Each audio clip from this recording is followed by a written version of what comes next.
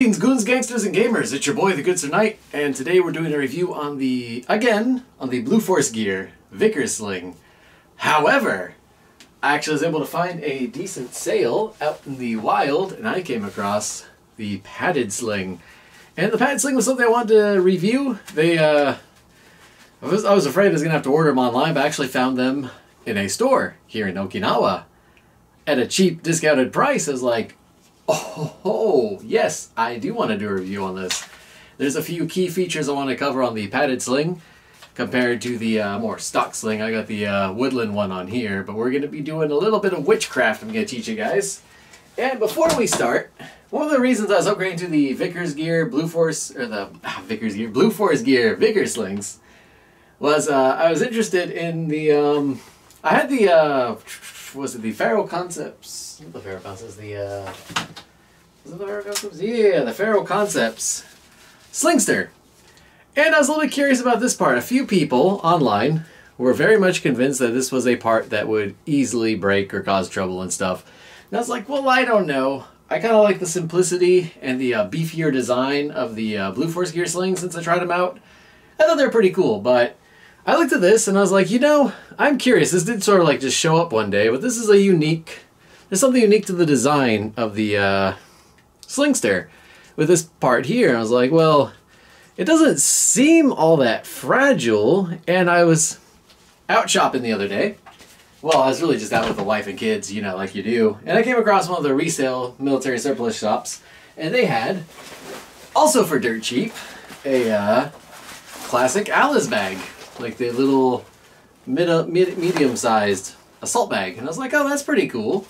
And it came with slings, no frame or nothing, but it came with the freaking shoulder straps, no waist belt or nothing. But I was looking at the shoulder straps, and I mean, my father, also being a Marine, he had one of these. Although he kept his like in the garage. I never really saw much or had much of an interest when I was younger.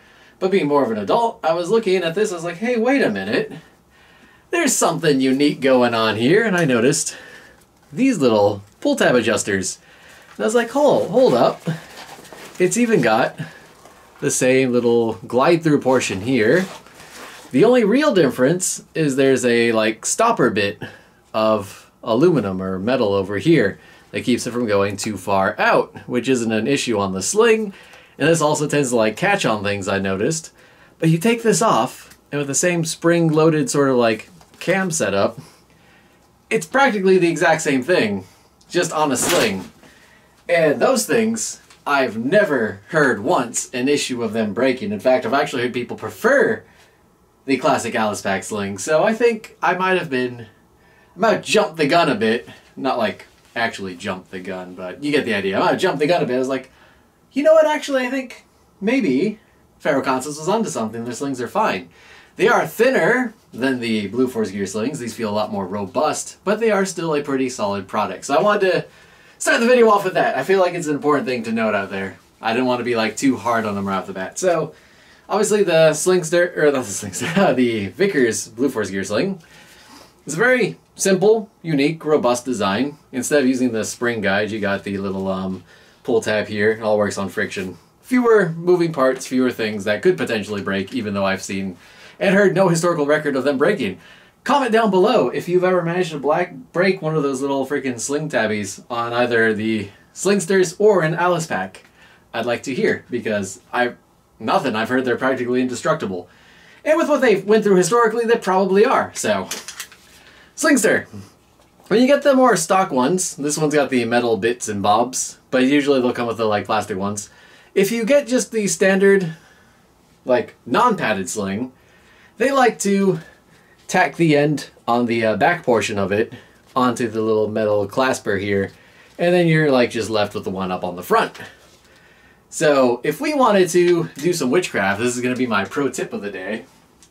If we wanted to do some witchcraft and combine them, which is something you can do on the website, but off of the website, when you get the padded sling, because you need to adjust, you're going to need to adjust it. You don't know if you're going to want the padding closer to the back, or conversely, maybe your sling's in a weird position, you need the padding closer to the front. So this is just tri-glided off. But also this end is tri-glided off, so you can really adjust the position of the padded sling. Smart! And because of the tri-glides, this is not bar tack sewn in. Instead, it is just set up with the tri-glide so you can remove it. So we want to put, for the sake of this video, we're going to put the padded part, the most interesting part of the sling, in my opinion, onto my main M4 blaster. But we're only going to use the pad part. But, as you noticed, I mentioned the back is like bar tacked in, so how are we going to pull that one off? We can't just unslide this bit and swap out that plasticky bit. So the solution, you're going to like this one. If you take the front tri-glide off, this guy up on the front here, then you can feed this through the back into here. And yes, I know we're not going to be able to combine all the metal and plastic bits, so we're going to have a bit of an abomination. But that lets you slide this freely off of here. And now we've just got the back portion. So with that going on, this is going to take some finagling, bear with me. We can pop this guy free. Ah, come on. Alright. With this guy free, yeah, you got the whole same setup. Here's where it's tacked. So what we're going to do is we're going to free our QD mount. Free our QD mount. Set that aside. Free our metal tri-glide portion. And then we're going to feed this through the same manner, because this is the part we're really interested in. And that lets us free that up off of the metal one. The metal one is, I noticed the metal one is actually a singular thickness, whereas the other one's got a beefier end towards the front for the, I guess they make the gliding a bit smoother. So we're also going to need to take the QD off the back, because we need to move that. We're going to free this up real quick. I should turn on the AC. It's winter, fall, whatever, but only to such an extent. So we free that up. I'm going to drop that down. We've basically separated the sling into two bits. Now we're going to take this one. Before anything else, we're going to mount that tri-glide, or not the tri-glide. Words! I swear, I'm good with them. We're going to take the QD mount. We're going to mount that in there. Slide this through here. I don't have enough metal tri-glides, or I'd swap this all around. Now, one of the things I did mention before with Blue Force gear, especially with the Vickers sling, is they do have a customization portal. You can have this sling pre-made, customized in advance. You don't need to do this insanity that I am apparently a fan of. So, with that, we got our QD mount on there. We just got to attach the front end. So to do so, that's going to go that way. So you want to bring you through the bottom. I've never actually done this before. This is all, we're doing this all live. So we're going to slide you through there and through here, right? Yeah. And we can set back on the metal tri-glide. It's going to go like so, right? Yeah, that looks good. I'm going to take our QD mount, slide you through here, and also slide you through here. And through the black magic I wield at will, we have created a two-tone camo and solid color sling. So you got the, yeah, like I said here, this is actually a lot thicker on this end. I'm guessing for the sake of more friction area or something, but also giving lots of freedom. So metal in the front and durable injected mold in the back. Now, we can adjust the overall tightness from the middle, and the back is kind of only going to adjust so much. So how does the sling fit? How does the sling feel? It's not just a review, but a first impressions. We're going to lock this guy in place back here. Come on, play nice. Alright. Now, you don't always need padded slings. Padded slings are great if you're running like more of a chest rig. I find the standard sling issue material is fine if you got a plate carrier or something where the sling is less inclined to come into contact with your neck and stuff. Oh yeah, we're going to need to tighten that up a lot. But padded slings, when you're not wearing a plate carrier or any sort of like armor or anything, padded slings will go a long way in really helping with the weight and overall fatigue you'll feel from your rifle. Although you could also just sort of man up a bit and be fine with the thinner material, like cut into your neck a bit, but it's not so bad. Let me fine tune this a little bit. So we're just gonna pop this guy free, pop this guy free. Move that out for a bit. We're gonna bring you up to there. We're gonna bring you up to there. Come back through. Go through here. Yep. I really should turn that AC on. Alright. Only got so much sling to work with. We might need to actually tape off material this time around. Bring that back up there. Fit one through my well, it kind of taps out there. Alright, that's fine. How does that fit? Alright, so that's as tight as Mr. Sling wants to really cooperate with us. Tight enough to still get our angle. If we need to go high port, we can still pull free. So this little tail, I don't like the tail hanging loose. I'm gonna have to tape that guy down with electrical tape, but that's the first time I had to use electrical tape. With the solid body, since this is just the same uniform material throughout, you can really adjust it, and you end up with these like tri-glides closer to the into the padded portion. But it solves the issue. Some people don't like the metal because it does, as you can see, ting ting click on your gun and whatnot. So yeah, you definitely can get a lot more out of that. I think the plastic, people like them. It's not as durable, but I've never heard people breaking these either, so you probably don't need the metal at all. But yeah, without a plate carrier, if we were running a chest rig or whatever, this would be a very, very comfortable setup. So we can stay, not have any like really nasty gashes or anything. I mostly like the padding when it comes into contact with the neck. On the shoulder, it's kind of whatever, though it is more comfortable.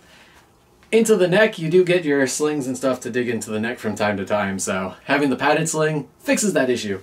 The cool thing with the Ferro concepts that I like with their padding is it can be easily taken off, and it's relatively adjustable.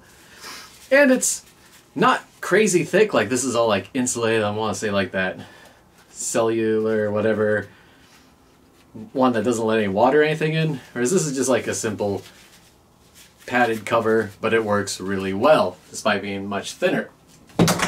So this padded one, it's definitely going to be overkill, especially when you've got lighter weapons like an M4 or something like that. But yeah, it's comfy. Let's see, how far back does it go? Yeah, it goes right over the shoulder blades, so it's pretty adjustable, but you can't run the tri-glides over it, so you will be limited into how much you can adjust it. So if you got like a pencil thick body, you might want to stick with the unpadded sling and just work with it from there. Because yeah, with this you can only adjust it so tight. This is more or less, we can adjust it a little tighter, but not by much. And I'm not like hulking large or anything like that, so padded sling if you've got at least a medium build, I'd say. If you got a skinnier, small build, you're a really slim guy, then you either want to have it over your plate carrier, or you're going to just go with like the stock sling. So that's going to be my main upgrade for this. I like it. And then you get the two-tone back here. Yeah, you go from your M81, so you got your camouflage. Was it friggin' business in the front, party in the back? we got a mullet. We've got a mullet sling, guys. It's great. I love it. But yeah, that's the video I've been putting off because I wanted to do this all on camera, so you get to see the live reaction and how to do it all. And now I've passed on to you the witchcraft powers to mismatch your slings as well if you so desire. If you don't want to use their sling editing tool, which again is fantastic.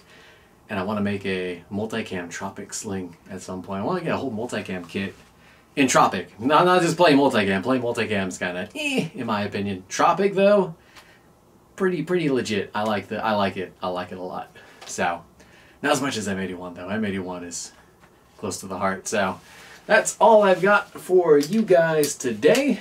Look at that. I think that's pretty cool. I wish I had a metal little, not a tri-glide, but whatever you'd call this. I wish I had a metal one of those. That'd be a lot cooler.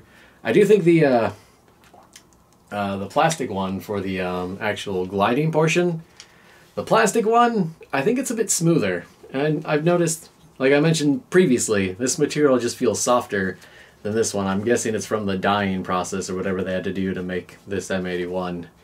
But yeah, still comfy, still fantastic, and highly recommend the Blue Force Gear Vickers slings, both the padded and the standard.